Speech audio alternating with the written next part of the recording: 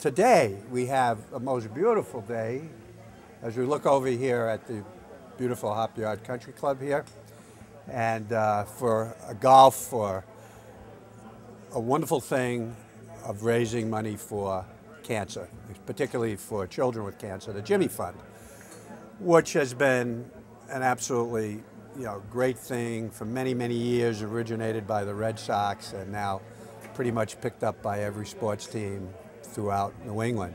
And I love to support any cancer project because particularly some of my former peers, Len Dawson and Johnny Unitas, were spokesmen for prostate cancer.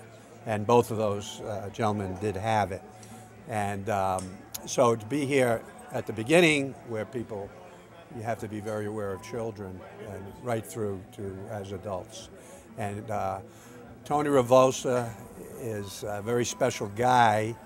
He single-handedly, originally started this thing, which gets bigger and bigger, and every year we find more athletes coming, more participants.